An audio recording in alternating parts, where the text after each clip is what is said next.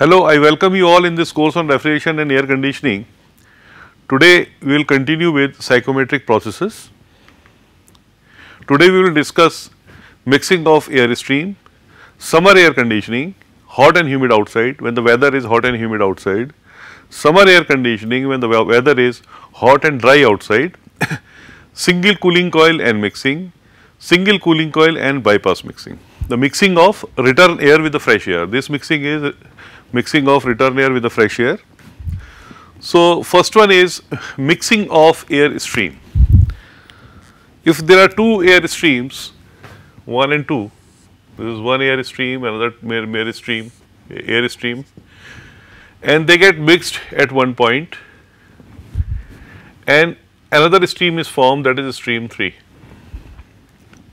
Because we are doing this exercise because in air conditioning, we will be frequently mixing the air, return air with the fresh air or return air with the air outside after the coil, cooling coil. So, concepts of the mixing should be very clear in mind before we switch over to the real air conditioning processes.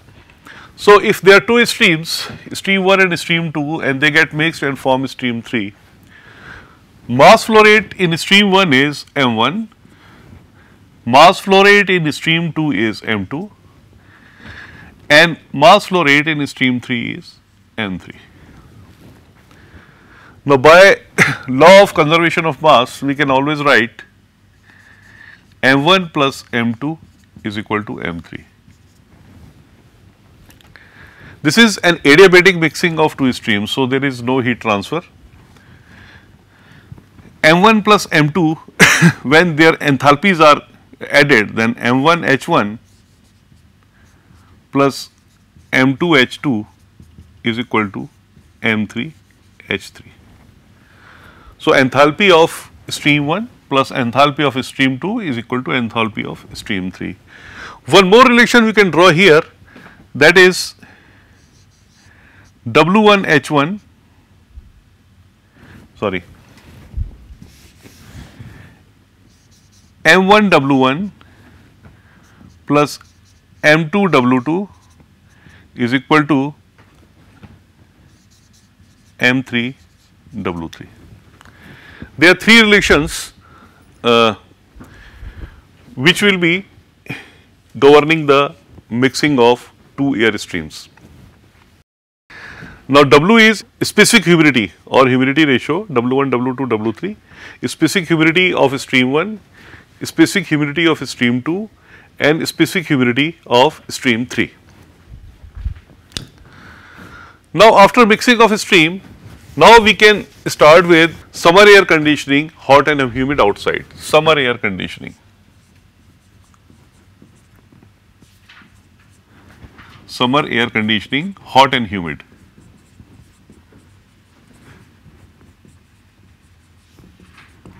Hot and humid means you can take example of any coastal climate. Now, for hot and humid climate, we can take hot and humid climate as, let us take some value for dry bulb temperature, we can take 35 degrees centigrade and humidity may be 70%. That is a typical coastal climate. Dry bulb temperature or outside temperature is 35 degrees centigrade and relative humidity is 70%. Now, inside condition we will maintain this one, 24 degrees centigrade temperature and 50% relative humidity, 24 degrees centigrade dry bulb temperature and 50% relative humidity. Now, we have come from this point 1 to this point 2. We cannot directly come from this point to this point, we have to follow certain psychrometric processes. So, here as I discussed earlier also that for such type of situation cooling with dehumidification is done. So, cooling with dehumidification. So, through cooling and dehumidification we can follow this line and then we can come here, and after this at appropriate point the heating can be done and we will be getting this point. So, for this type of arrangement, we should have a duct having dampers, filter, then a cooling coil, air is blown over the cooling coil, and after the cooling coil there is a heater, and after the heater the air is sent to the room. So, after the heater air is sent to the room. Direction of flow is this one, and now from the room it will go to the surroundings. So, the process 1, the state 1 will be at the entry of the cooling coil, this is state 1, then this is state 2, this is let us say state 3, this is state 3, this is state 3 we will get at the entry of heating coil, this is a heating coil, and after the heating coil the air will enter the room. So, this is the room supply condition. These coils too have some bypass factor. So, if we take into the consideration bypass factor, in that case suppose here we are getting supply temperature approximately 13 degrees centigrade. Since this coil has bypass factor, so coil temperature is 13 degrees centigrade, bypass factor is 0, we will be getting air at this point at 13 degrees centigrade.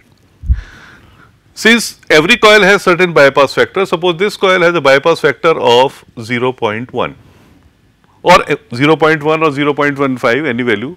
In that case, for the purpose of cooling, this temperature of cooling coil shall be less than 13 degrees centigrade. So, the cooling coil temperature has to be maintained somewhere below this, depending upon the bypass factor. Higher the bypass factor, lower is going to be this temperature. Suppose we find that the cooling coil temperature has to be 10 degrees centigrade. Then this dehumidification will continue up to 10 degrees centigrade, and we can draw this, we can join these 2 points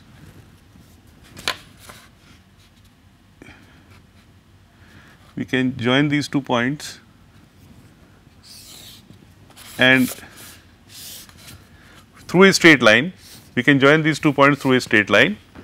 and this is the process, and we will be getting certain value of temperature which is higher than 13 degrees centigrade. If I depict the process here, this I think on the board it will be clearer to you.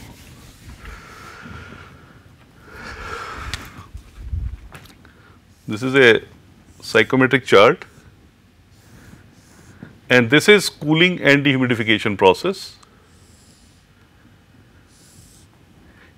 But this process has certain bypass factor. So, instead of cooling up to here, it will get cooled up to here, and from here air will be heated up to the room temperature, right.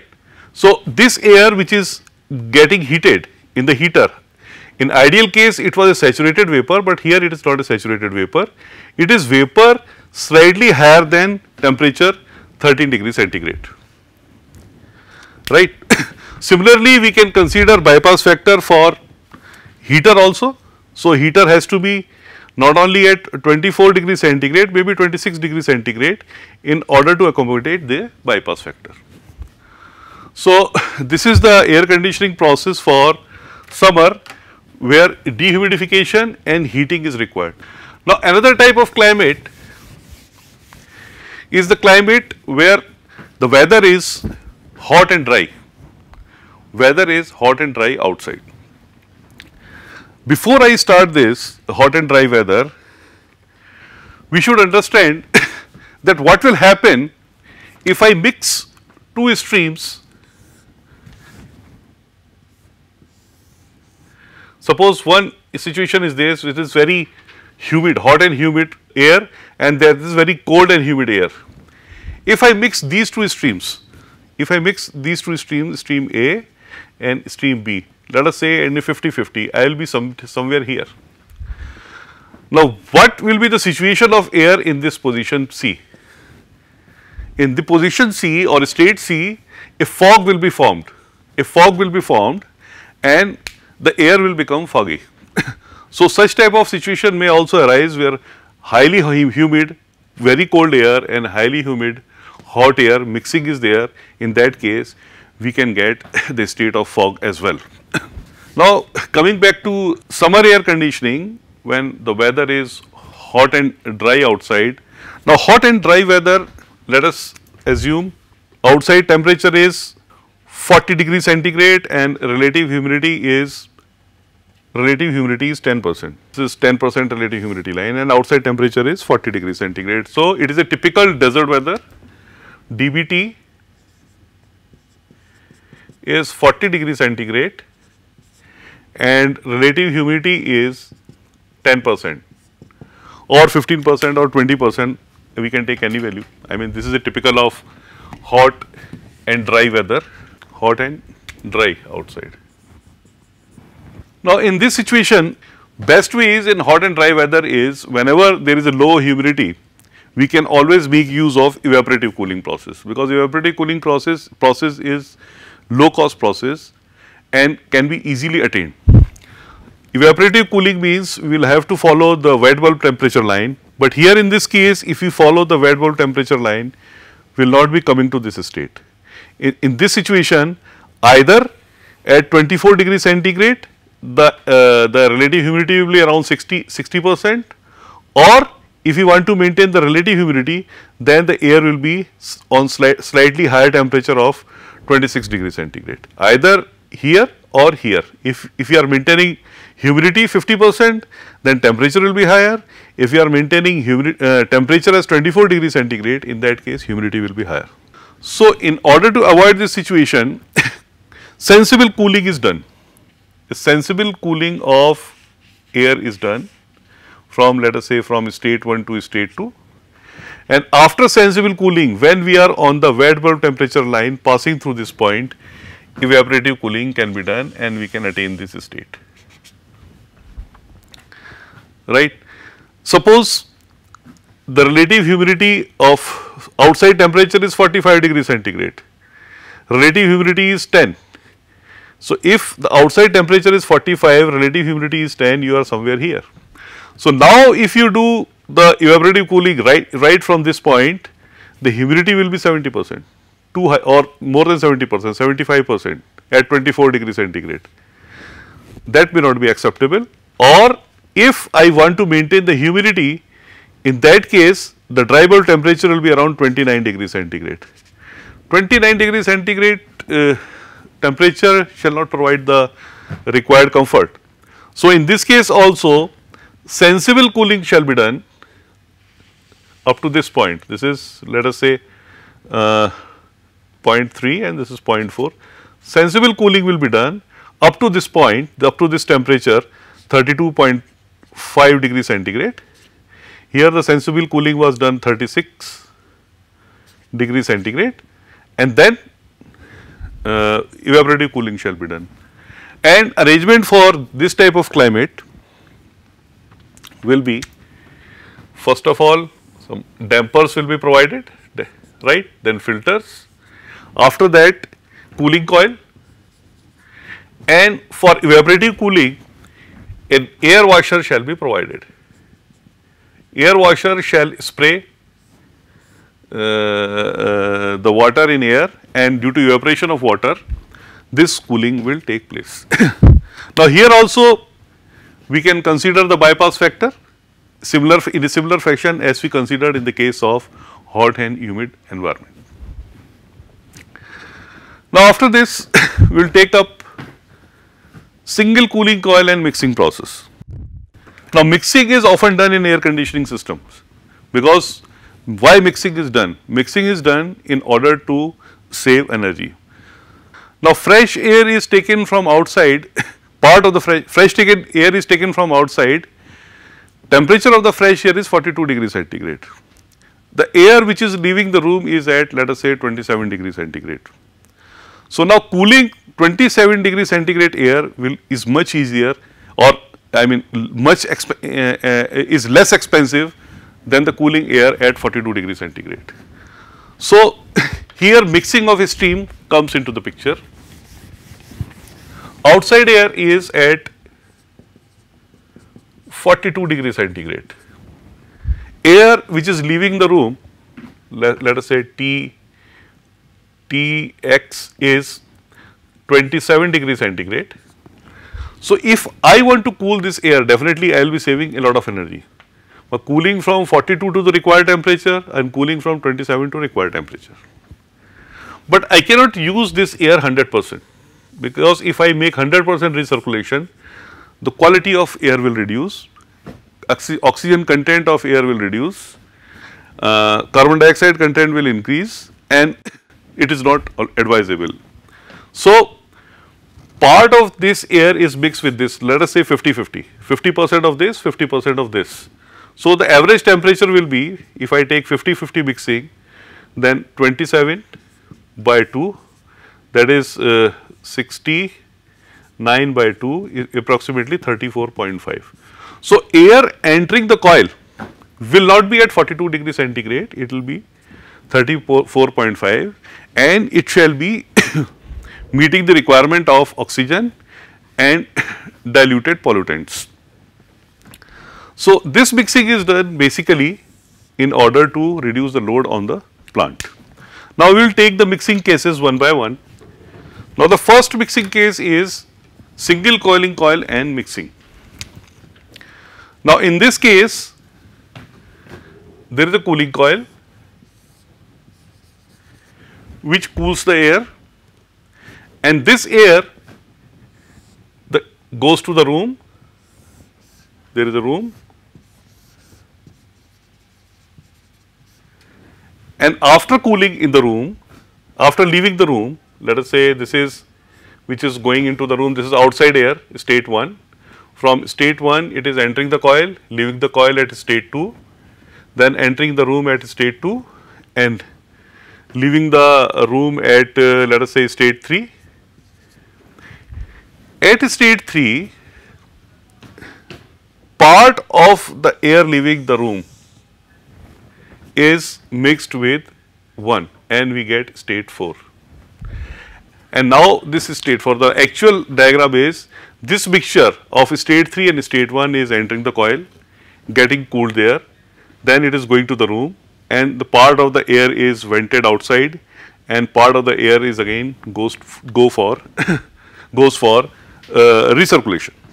Now, if I want to depict this process on psychrometric diagram, now here suppose at 35 degrees centigrade, and let us take some example 35 degrees centigrade and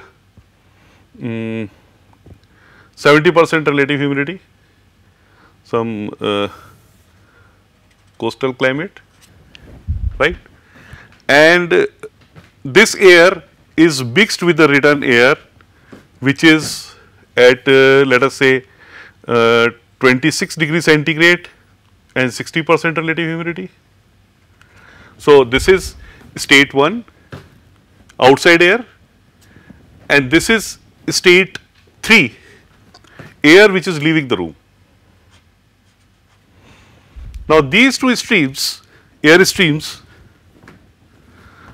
they are mixed.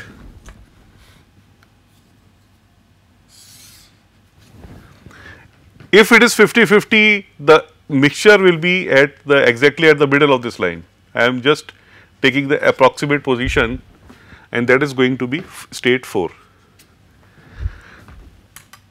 In this type of mixing, the mixing is done because geometrically we have to do it, or mathematically also we can do. Geometrically, suppose there is a pH diagram, there is a mixing from 1 to 3, this is 50-50. So, M1 by M3 is equal to, suppose this is A and this is B. So, M1 by M3 is going to be A by B in reciprocal. M1 by M3 is going to be A by B, length of this divided by length of this, or we can take in terms of dry bulb temperature also, difference in dry bulb temperature also. So, difference in dry bulb temperature between this point and this point is A, difference in dry bulb temperature between this point and this point here. We can take projection on y axis also where the specific humidity is there. Then again the difference in specific humidities can also be considered in order to find the ratio. So, once ratio is with us, we can easily locate the point 4 either with the help of temperature or with the help of specific humidity or simply by taking the geometrical value through this reciprocal equation. Now, state 4 is attained. Now, after state 4, it passes to the room. Rest of the process remains same. Coil temperature, let us say it is 14. So, it will come here and then coil temperature it will be. So, this is the next process, cooling and dehumidification. Cooling and dehumidification. If bypass factor is there, then instead of, so coil temperature has to be higher than this. So, suppose the coil temperature is 10 degrees centigrade, because if I take coil temperature 15 degrees centigrade, I may not be able to attain this position or this supply condition, this room condition. So, the temperature of the coil is less than this, approximately 10 degrees centigrade. It has some bypass factor also. So, instead of being supplying at 10 degrees centigrade, air may be supplied at, let us say here, at 13.5 degrees centigrade, and then heating can be done and we will get the desired state. So, here I have missed the heater. So, one heater is also here. One heater is also here because cooling and then heating. Cooling and then heating. And that is how we are getting the state of the supply air. Now, the last one is single cooling coil and bypass mixing. Now, here in this arrangement, after the cooling coil,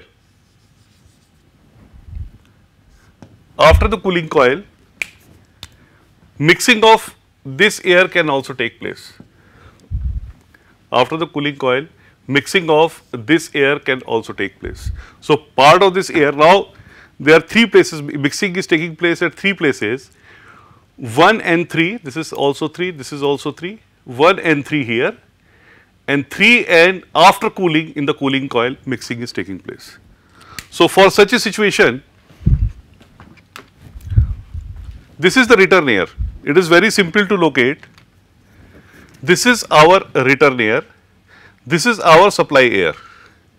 So, now mixing is taking place after the cooling coil between this point and this point, and we will get finally this point, maybe point 4. At point 4 the vapor will be, or sorry, the air will be entering the room. In actual practice, the temperature of supply air is not 24 degrees centigrade. For the sake of understanding only, I have taken temperature 24 degrees centigrade. Normally, temperature of the supply air ranges between 13 to 17 degrees centigrade. It is known as grill temperature. So, suppose in this room, I want to maintain certain temperature of 24 degrees centigrade. Room will have some sensible load and latent load, and temperature may be, let us say, 17 degrees centigrade. So, this or 15 degrees centigrade, we can take 15 degrees centigrade supply temperature, and then return air temperature may be at 25 degrees centigrade and 50% relative humidity, and this is the load line. The load line we will discuss later on. This is room load line, and this room load line we will discuss later on. I have assumed supply temperature 24 degrees centigrade for the sake of convenience and for the sake of convenience of understanding these processes. Likewise, we can have number of combination of the processes in order to attain the desired state of air in the room. But we must understand that whatever process we adopt, it should be energy efficient. We can come from this point to this point, we can come by other methods also, but those methods will be energy consuming, and therefore, this is the most convenient way of attaining this state. This is all for this lecture, and in the next lecture we will continue with the psychometric processes.